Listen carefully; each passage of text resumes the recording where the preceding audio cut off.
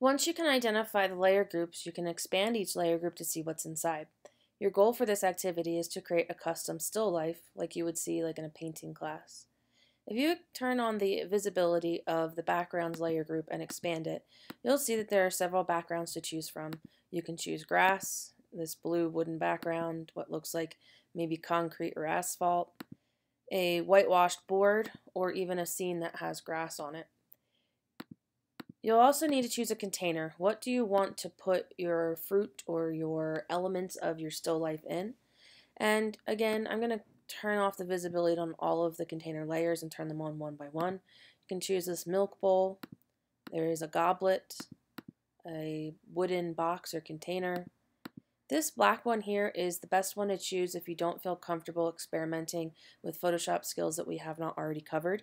I'm going to show you a few techniques in this video that you can use, but they're not specifically required. And so if you don't feel comfortable with the eraser tool or selections or things like that just yet, this one's great because I've already erased the background of the container, and all you have to do is stack up the fruit or vegetables or flowers, whatever you choose to use, behind it.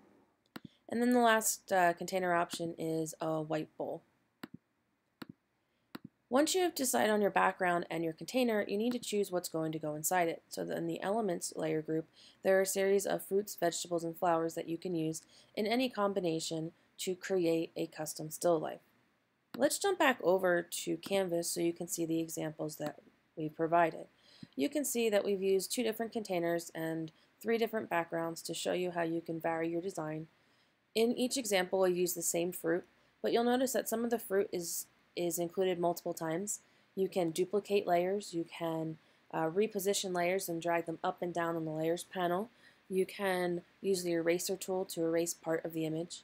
The examples on the bottom are examples that you should be able to create using the skills in the lecture. So we've stacked up fruit, we've repositioned layers and things like that, we've moved items on layers.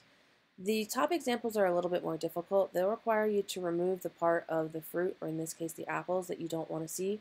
And that's the example that I'm going to show you so that if you are feeling up to it, you can put items in a container as opposed to sitting behind a container.